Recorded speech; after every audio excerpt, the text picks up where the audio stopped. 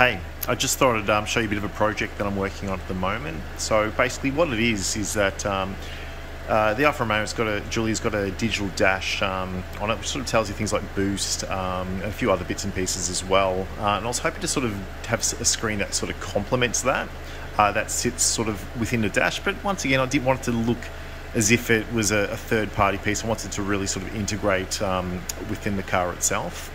So here's a bit of a proof of concept of what I'm working on at the moment from a digital dash perspective. And I should also say that a lot of the credit for the code actually has to go elsewhere, and I'll put the link in the description to the GitHub page where a lot of the work's being done for this. So I've spent a bit of time just kind of tweaking this this project a little bit just to work with the Alfa Romeo Giulia.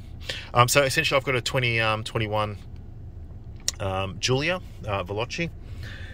Basically what I've connected up is this screen here, and the idea would be that this screen would sort of sit in here eventually. I'll have to sort of 3D print a housing for it, but what it is at the moment, it's essentially just it's a widescreen touchscreen connected to a Raspberry Pi. The only connection to the car at the moment, hard connection, would be the power, which is essentially running off the cigarette lighter that's just sitting behind there at the moment.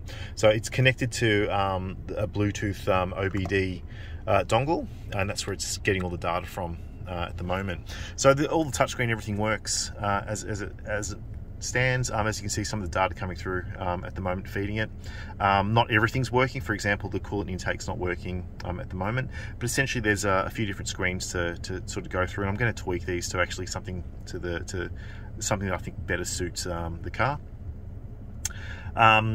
One of the ones which I'm sort of need to be doing a bit of work on as well will be this one here. I quite like this one. Tells you RPM along with speed and the gear that you're in. One thing with the Giulia is that when you are driving in automatic mode, it doesn't tell you what gear you're in unless you actually flick the paddles, but this is will give us a nice opportunity to actually show you what gear you're actually in.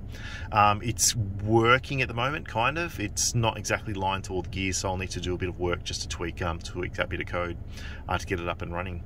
But yeah, like I said, hopefully stay tuned. I said I'm looking to sort of get this project up and running and finalise, and the whole idea of it is I want it to be sort of integrated into the car. I don't want it to stand out. I want it to look nice and neat in there as well. So yeah, that's kind of where I'm at the moment. Stay tuned. I said I'll provide some updates as the project goes along. Thank you very much for watching.